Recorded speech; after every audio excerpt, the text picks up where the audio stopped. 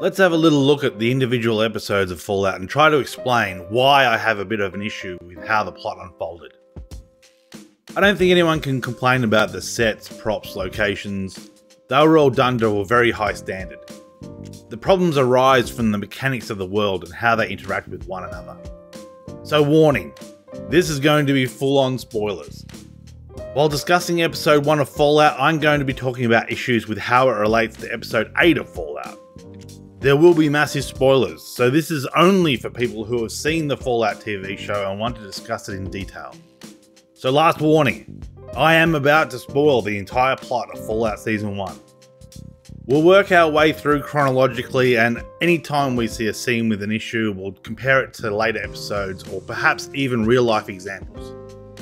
You have been warned, so let's get into it. Spoilers!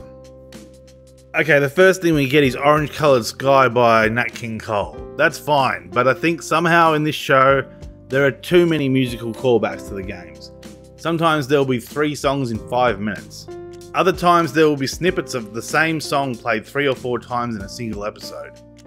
Some episodes have what felt like 15 songs played during their runtime. If a song is in the world, like Maximus listening to a record in Vault 4, I'm not going to count it, but let's keep a running tally. This is particularly annoying for those of us who like to watch with subtitles. I like to watch with subtitles because I'm not sure if I'm going deaf through old age or it's industrial deafness from going to too many gigs, but modern shows seem to put the dialogue too far down in the mix. And it's an issue with modern shows because I can still watch old shows without subtitles. Take for example, I recently watched the 1980 version of Shogun after watching the magnificent 2024 version. Link to my review playlist here. I did not need subtitles at all, and the actress in the 1980s Shogun didn't even speak English. She was learning her lines phonetically. Anyway, if you have subtitles on, it puts the lyrics on the screen, and they intersperse the lyrics with the dialogue, so it's very crowded and rushes the subtitles. So more songs equals more annoyance for subtitle users. Maybe that's just a me issue. So that's one song this episode. The only real hint that this isn't the 1950s is the Mr. Handy in the kitchen, but it's so hidden behind glare-filled glass that there's every chance you'll miss it. How does that work for people who are not familiar with the games? Maybe another hint is the skyline. It's very unusual and sort of retro-futuristic, but I know what's going on, so I won't hold it against them.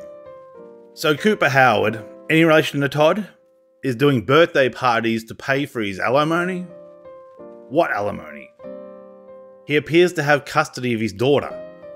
His wife is a Vault-Tec executive. She was getting him roles in their advertisements. So I'm assuming that his career is at a dead end. If his career wasn't at a dead end, he wouldn't be doing birthday parties, he would be doing movies. So did they divorce because he found out about Vault-Tec's plan to blow up the world? Or was it because he wouldn't give up his dog to go into the vault? But he's fine with dear old Sugarfoot here getting nuked? If Vault-Tec's dropping the nukes, why is one of the top level exec's daughters still out in the open on D-Day? Shouldn't her mother have arranged for her to be in the vault? She was arranging for her husband to be in the vault. Or once they got divorced, did she decide her daughter was no longer entering the vault and can die like the rest of humanity? We're less than 2 minutes in and we've already encountered massive plot holes. This is not good writing. Is the excuse, well, she's just evil? This is a minor gripe, but why won't he do the thumbs up? Because it represents Vault-Tec, whom he knows is going to drop the nukes? Or is it because he doesn't want to bring up the thought of nuclear bombs at some kid's birthday? Because I doubt the kids are going to know. The dads call him a pinko, so somehow it's gotten out that he's involved with the communist / Moldaver. Why would they hire him if they think he's a commie? His daughter asks him if he thinks the bomb is going to be dropped. Now you could say he's lying to her so that she won't be afraid, but he does know the bombs are going to be dropped. So that just reinforces what a bad parent he is. He should be seeking shelter. He probably should have kept his mouth shut and went into the vault. Either that or shouted from the rooftops what Vault-Tec's plans are. He should be a whistleblower or in the vaults. No other option makes sense. Let's not talk about how weird it is to ask for a slice of cake for your kid from the party you're working at. Maybe just offer to get ice cream on the way home? Okay, so I was wondering when I first watched this why nobody inside the glass-walled house noticed the nuclear flash going off outside. But apparently the flash from a camera is the equivalent brightness. I mean, Wikipedia says looking at the flash can blind you for up to 40 minutes. This kid is unaffected. The blast also makes no noise. Oh, that's just stylistic slow-mo sans audio. The people inside should hear it still. Cooper is oblivious even as he exits the building, facing the blast. We've got the world's slowest moving mushroom cloud here.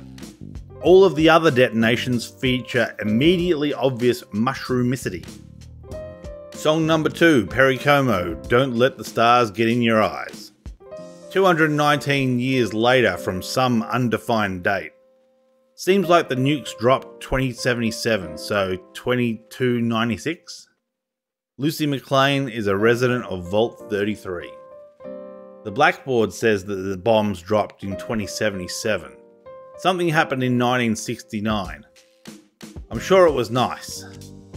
Is that almost the Enclave flag, just with one large star in the center of the circle instead of an E? Anyone else bothered by the fact that the blackboard doesn't have the full alphabet? Can someone tell me why the letters C, F, J, and L are underlined? Lucy is shown teaching history, performing gymnastics, fencing, Brazilian Jiu-Jitsu, tapping out full-grown men, and riflery. They're trading with Vault 32 every 3 years. But it's shown that people have been long dead in that vault. What happened to all the other trades? Were they called off? Why don't they trade with Vault 31? They're in a threesome. That's where her dad comes from. Do they trade with Vault 31 on the other 2 years? There's at least 727 residences. Surely you don't run out of possible breeding partners after you're down to the last 700 families. At 2 kids per family, that's 1,400 possible partners. From what I can find, when we colonise space, we'll be aiming for around 160 people, so they should have no issues. I'm assuming she lost her virginity at 18 because she says she's been shagging her cousin for 10 years. So she's 28. Isn't that a bit late if you're running some kind of arranged marriage breeding program? As soon as I saw the white male as the overseer, I knew this had to be a dodgy vault. How right I was. Of course, that was just a fluke because the black female overseer from Deadpool is also a Vault Tech exec. Just Hank is even more dodgy. Why do the trade on the day of the wedding? Why not trade half your people and then just let them find each other naturally? What if Vault 32 has developed some sort of different ideology? If they have to apply to get married, would they allow them to shag their cousins? Would they allow them to shag anybody? Why hasn't Norm been set up with someone? He's got to be 24. Hell, he looks older than Lucy. And why are there different races in the Vault? By that I mean, it's been 190 years. Shouldn't they be interbred? Or are the overseers instituting strict policies of marriage along racial lines? Lucy's clearly not racist as she offers to have sex with Maximus. In fact, as far as I can tell, there's no racism anywhere at any time in this universe.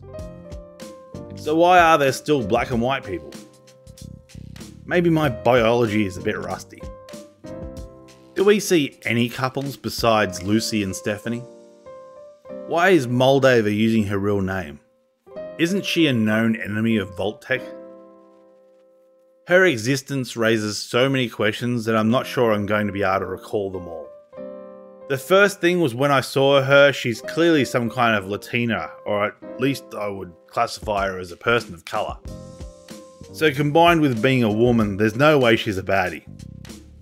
She's obviously doing bad things to achieve a good goal. The crook with the heart of gold. Or she's just misunderstood. It's 2024. It was never going to be anything else. Apparently she has Hank's wife's Pip-Boy on. Where'd they get the Vault suits? Doesn't Hank know Moldaver is the leader of the NCR? Didn't he nuke Shady Sands after his wife left to join them? How do they not know who the overseer of Vault 32 is? Wouldn't they have safeguards? Like if someone isn't on the invite list, they raise an alarm. Because I'm pretty sure the surnames in a vault will be set in stone. It's not like it's Smith or something common. Overseer Jackson is dead. So does Vault 32 not have the same "when things look glum, vote 31" saying that Vault 33 has?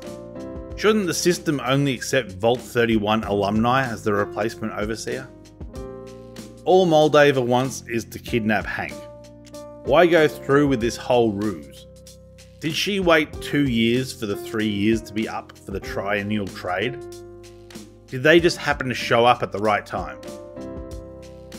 They obviously pre-arranged to get the seed and the machine parts. I mean, just look at the Vault 32 residents. Tattoos, scars, non-1950s haircuts. There's another song here, but it's on the jukebox, so I won't count it. Are these Vault 32 residents supposed to be NCR members or just randoms hired by Moldaver? There's another song, but I'm still not counting it. How do you get that jumpsuit off without taking his boots off first? And is it weird that the bride gets a hand-me-down wedding dress but the groom doesn't show up in a moth-eaten old tuxedo? Song number 4, Scatman Crothers, Keep That Coffee Hot. So Moldaver does nothing to stop Lucy's shag in this raider. She claims to have Lucy's best interests at heart, but lets her go off in private with a wild stabbing machine. So her plan to get the code for the cold fusion of Hank was to allow his daughter to be sexually assaulted. I mean, this is sex through deception. Did she not give this guy instructions to avoid stabbing Lucy? They could have just made the story about, we need to trade seed after the wheat blight. Maybe she sees him while they're hauling the parts back to Vault 32 and he could have had the same story without the sham marriage. Maybe Lucy avoids getting graped and stabbed by Moldaver's gang. Wouldn't Lucy notice issues with the cleanliness, body odour, bad breath? Wait, it says music continues in the distance and it's fainter. Is this in-world music? Why didn't they close the door behind them if there's a blight? I'd be getting the people sterilised before entering. Song number 5, Carl Kokomo, A Nervous Kiss. Extra points for wiping his willy on the curtains. Norm discovers a dead body. It's black. This occurs 10 to 20 days after death. So Moldaver and her gang were just chilling with them for 2 weeks. The vault has facilities for corpse disposal. Okay, surely a Pip-Boy will alert you if the local rads are above 600, if 600 is the danger zone. In-game it alerts you at any level, even lower than 1. As soon as that knife went in on episode 1, I knew that there were going to be 0 consequences for injuries. So the show has now established that, like the games, Stimpak pretty much instantaneously cures any wound. Also, every vault dwelling has at least one in the medkit. This old fella being held up by a machete, but he's up against a steel wall. Or at least concrete. The machete wouldn't hold you up. Lucy grabs the non-lethal option, because she's a nice girl. Another song, but again it's on the jukebox so it doesn't count. Why are the raiders attacking when everyone is awake? Why not wait until people start dispersing? Of course Fatty wants the desserts to be looked after. Honestly, who gives a damn about jelly? These raiders are useless. They'll walk straight past one guy to attack another one that is further away. Norm's under a table, but he was in Vault 32. All of the attacks on named characters are delayed. They're inhaling jet, they're shifting their grip on the knife, they're wanting to choke them out slowly. Meanwhile, unnamed characters get raked with an SMG. Intervault door breach. But Norm wandered freely into Vault 32. What was the point of the choice they gave Hank, Lucy or the rest of the vault? They didn't even blow them up. They let them run back into Vault 33. Song number 6, Johnny Cash, So Doggone Lonesome.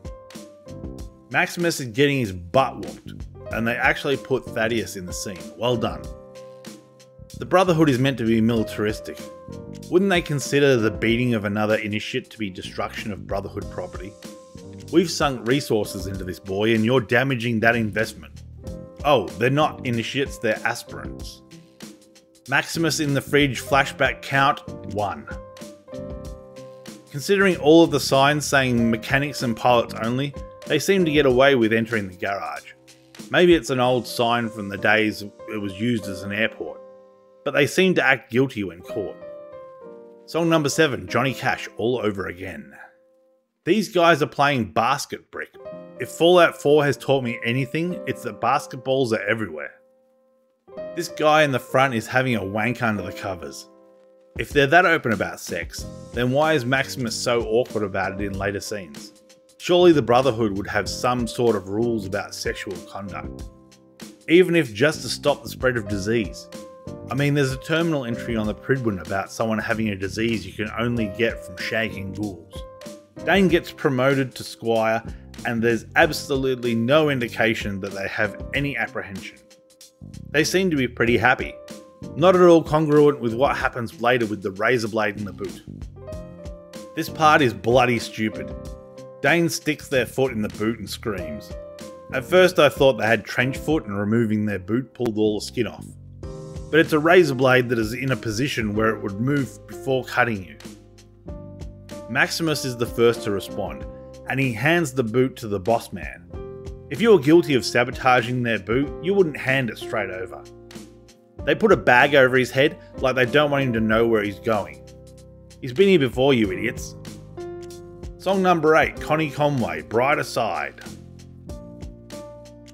That was a vertical stab, so why is Lucy stapling a horizontal wound? Would it be a bad idea to put a vault that close to the ocean? What would all the sea air do to the mechanisms of the door? And then there's erosion. You could have the ocean enter your vault when you open the door. Maximus in the fridge flashback count 2. Why is there a milk bottles sign inside the door? You would see the milk bottles when you open the fridge. They call him Aspirant Dane even though he's a squire. If that makes sense, then they'll continue to call Maximus Aspirant when he's performing the duties of a squire. Wouldn't it be a bit mean to tell someone's superiors in the Brotherhood of Steel that you wouldn't hurt a fly? The subtitles keep trying to describe the music. At the end of the scene in the infirmary it said suspenseful music. Sometimes these can be a bit off, but I don't know if the subs are made by the same production company, so I'll let it slide. I just think it's amusing. That would not brand a letter T. That would just be a massive blob. Why have a picture of the dog? That's just dumb pandering. Why'd Maximus get promoted to Squire before Thaddeus if Thaddeus was there before Maximus?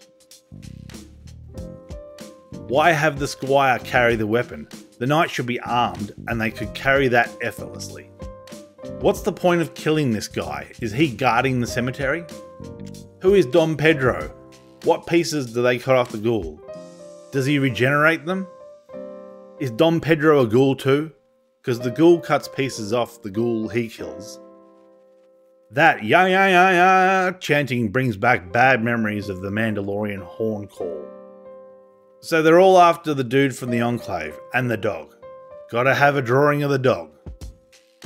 And these guys in Mexico or wherever know who Moldava is. They call her the witch. And somehow they know that the ghoul has a relationship already established with Moldava. Are they working for the Brotherhood or the Enclave? Or some fourth party?